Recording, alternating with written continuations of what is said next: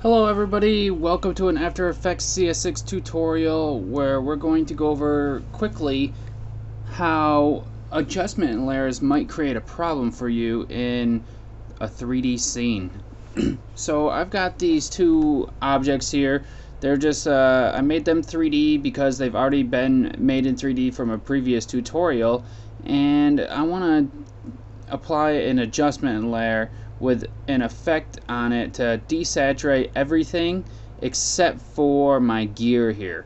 So what an adjustment layer does is it's up here in the layer panel, or in the layer drop down here,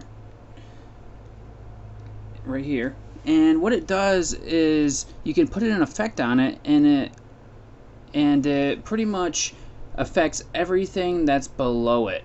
So if I throw this on here at the top and put an effect on it, let's put a blur on because that's pretty easy to see. It's gonna blur everything. Now I'm gonna leave this blur on for you. I'm just gonna turn the effect off real quick. And like I said, I don't want it to affect the gear. I just want it to affect everything below.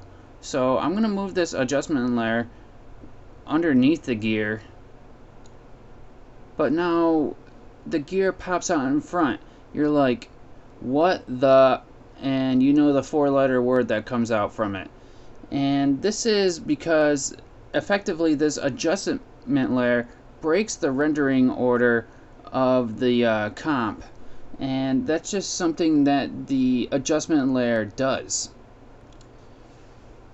Now this adjustment layer doesn't allow these 3D objects to interact with each other anymore, such as if they cast shadows on each other, or if they interact or intersect with each other or anything like that.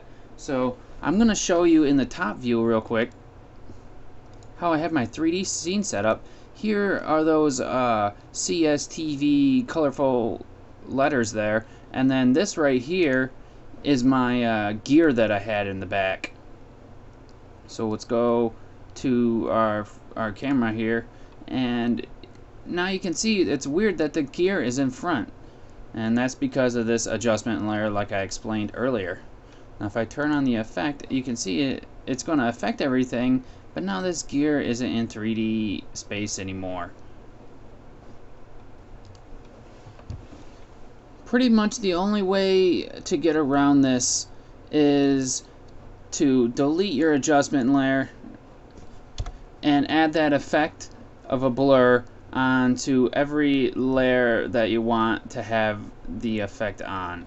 You can't use the adjustment layer because it breaks up the rendering order and disallows things to interact with each other.